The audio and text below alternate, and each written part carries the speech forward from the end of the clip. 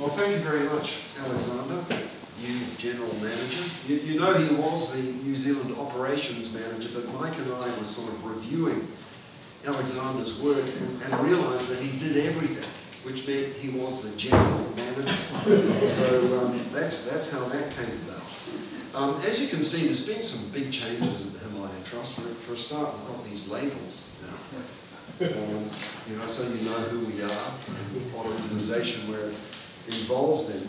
I thought it was very innovative, Alexander, coming up with this location in a deep quarry in the side of an apparently extinct volcano.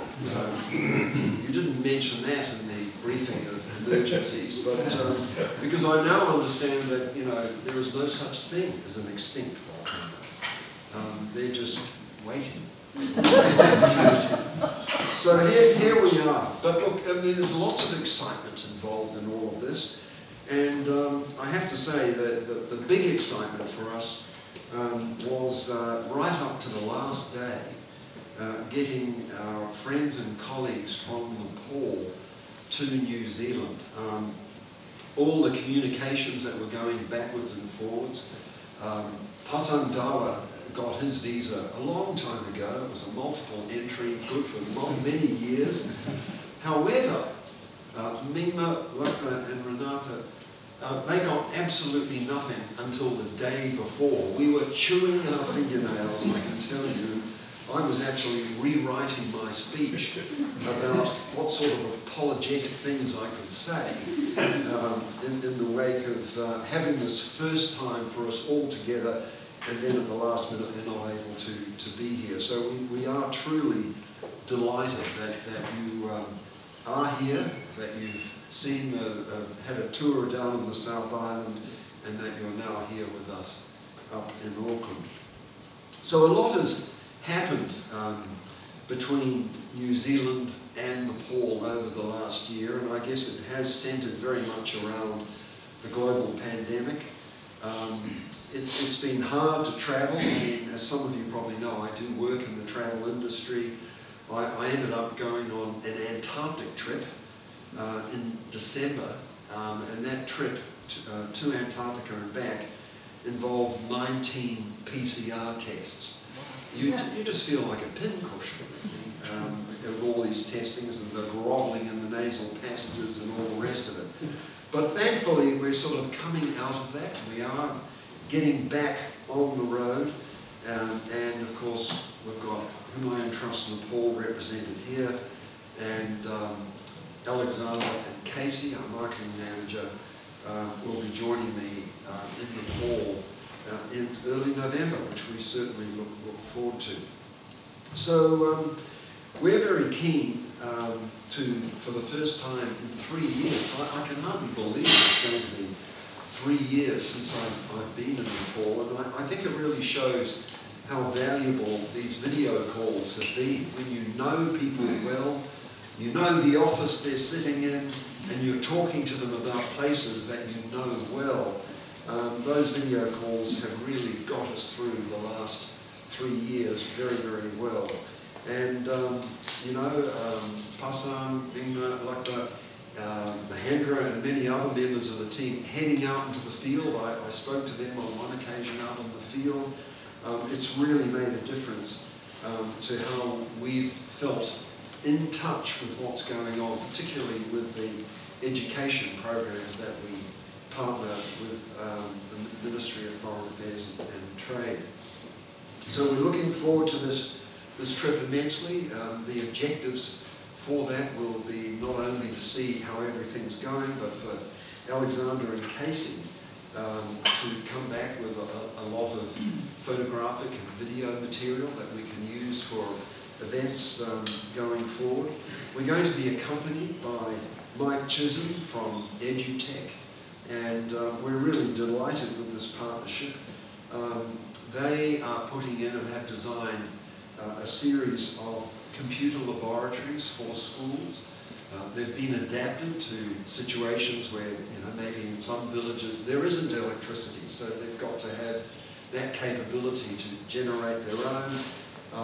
And look, we just acknowledge the fact that in the 21st century, literacy is a fine thing to have, but in the 21st century, you've got to have a high level of IT competence as well. So we see these as very important additions to what we can offer people up in the Solo Khumbu region.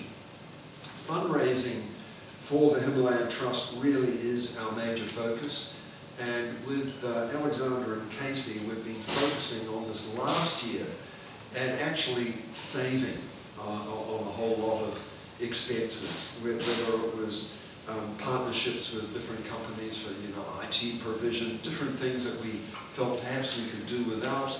So sort of cutting back in a whole lot of areas. And the coming year is definitely going to be focused much more on the fundraising area, because really that's our critical role. Our partners in Nepal are the providers of expertise in the different areas that we work. This is the way a partnership should be, and we here are there to raise funds so that we can support this in a collaboration.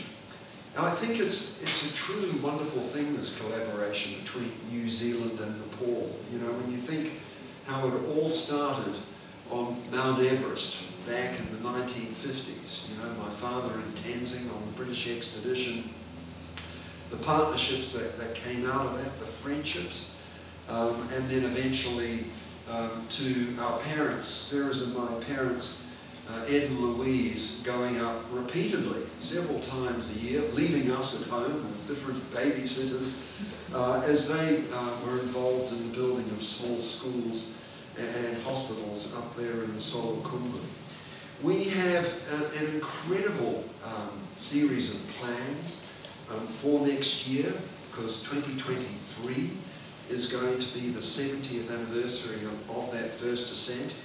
And in collaboration with Sir Graham Wrigley of the Himalayan Trust UK, and I'm in touch with him almost daily at the moment, we're setting up a number of events, and of course our partners, Himalayan Trust Nepal, are very closely involved in this, whether it's the completion of the Sir Edmund Hillary Visitor Centre and the original schoolhouse at Kunjung School, or the celebratory events that are going to occur around this time.